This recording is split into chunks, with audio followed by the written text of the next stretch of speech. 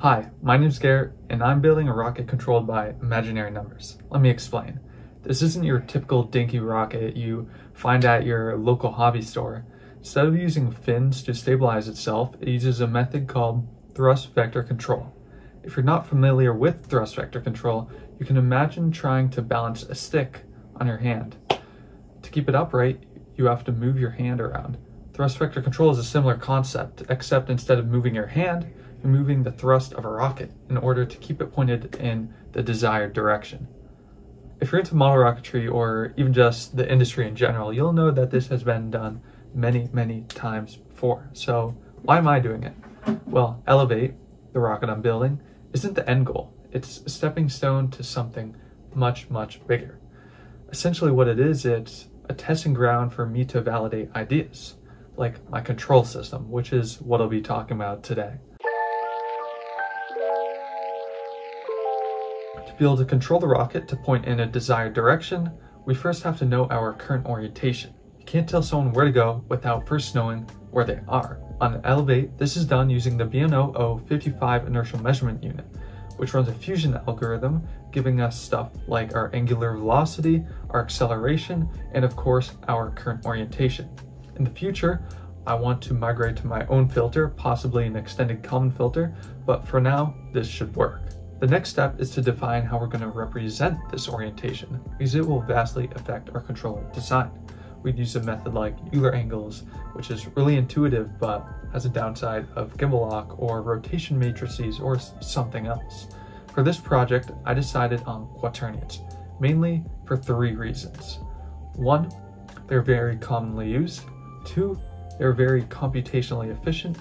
And 3, because they avoid the issue of gimbal lock. If you know what quaternions are, they're a 4D number system made up of 1 real number and 3 imaginary numbers.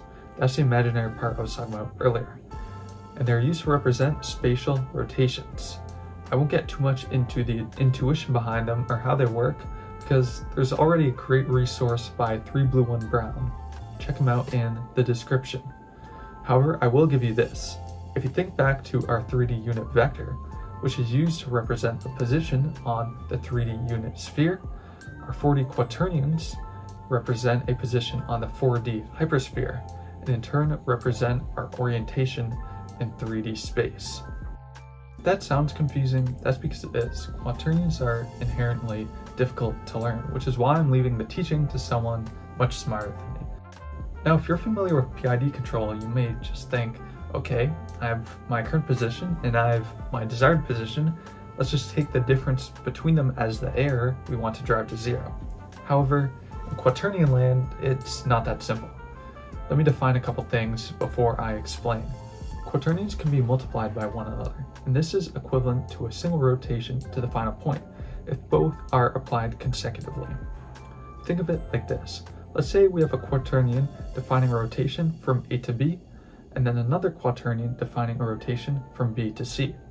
We can either rotate from A to B and then from B to C, or we can just define a single rotation from A to C. This is what quaternion multiplication is. Also, it's important to note that this multiplication is not commutative. If you change the order of multiplication, it still is the same final destination. However, the path of the rotation is in the opposite direction. The inverse of a quaternion times itself is 1. And finally, you can rotate a vector using a quaternion using the following formula. With that out of the way, let's get into the controller. I've tried 2 ways of doing this. Let's start with the first. So how do we define our system error? Let's define a current position, QM, and a desired position, QRef. We know that there's a rotation we can take from QM, our current position, Q delta, to get to our desired position, QRef. Now, solving for Q delta, we get that it equals the conjugate of our current orientation times our desired orientation. This is our Qair, our error term. Before we input this into any controller though, we first have to check to make sure that it's the shortest rotation to get to our destination. It doesn't make sense to go all the way around just to get the rocket to point where we want. If it's not the shortest path, we then take the conjugate of Qair to be our error. Then with this, we take the imaginary part of the vector to be our x, y, and z error. Now for the controller. For this rocket, I'm using a nonlinear p-squared controller with an integral term. If you're familiar with PID control, this is essentially the same thing. We take the Qair multiplied by gain, add it to the angular velocity multiplied by gain, and then we add it to the integral for air multiplied by gain. Pretty similar to a PID controller. Altogether, this gives us an array of torques in the body axes that need to be applied to stabilize the system. The downside of using this method to calculate air is that it assumes roll authority. Although the system will stabilize, it is not an optimal rotation.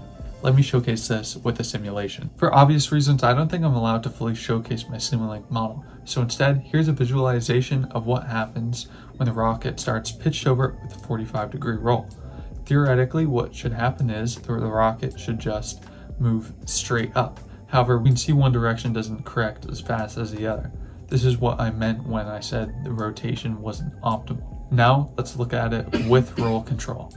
As we can see, it's much better. So what can we do to correct this? I struggled with this for a bit, and then after discussing the issue on Reddit, I found another method. Instead of using two quaternions, which represent absolute orientation, we use two vectors relative to the body. If you think about a typical 3-axis vector, it could care less about roll. Its y and z will always be y and z, which is perfect for what I need. So to calculate our error, let's first define our current orientation in the body frame. In this case, it will always be 1, 0, 0. X will always be up for the rocket. Then let's define our desired orientation in the world frame. Let's call it 0, 0, 1 in this example because we want it to go up. However, we first have to get this relative to the body. So we perform a vector rotation on our desired orientation by our current orientation, QM. Now, how do we compute the error? Well, if you think about it, there will always be an optimal rotation straight from the current orientation to the final orientation. Let's call this rotation angle theta. And what you notice, we can say this rotation theta is about a vector orthogonal to both vectors. If you're familiar with vector calculus, you know that we can find this orthogonal vector by taking the cross product of both vectors. Using this along with the magnitude of our vectors, we can construct a quaternion Qair representing the most optimal rotation. For reasons previously mentioned, I won't get too much into the quaternion math, but if you're interested, there's more on this in the description. Now, let's see how this compares to our original method. First, vertical, our control, then slightly pitched over, and finally pitched over with a 45-degree roll and an initial angular velocity in the roll axis. As we can see, the second method works much better, which is why I ultimately chose it for Flight 1. It's important to note though, you can't use this to control roll.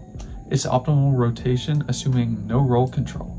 So in the future, I will probably have to switch back to my original method. You may also notice that the rocket drifts after correcting itself. This is because at this stage, there is no position control, only attitude control. Finally, it's time to test this in the actual rocket. Let's put together and do it. As you can see, the gimbal actuates in the direction the rocket needs to stabilize. Well, that's how I'm controlling a rocket. This method definitely isn't perfect and there's a lot I could improve, like switching to LQR, better filtering, etc. However, as I've said before, this rocket is just meant to test the basics. And with the control system out of the way, a launch date is hopefully really near. So keep your fingers crossed. If you want to hear more about the project or look into the paper on the actual controller I created, check out the description below. Well, that's all from me. This is Garrett signing off.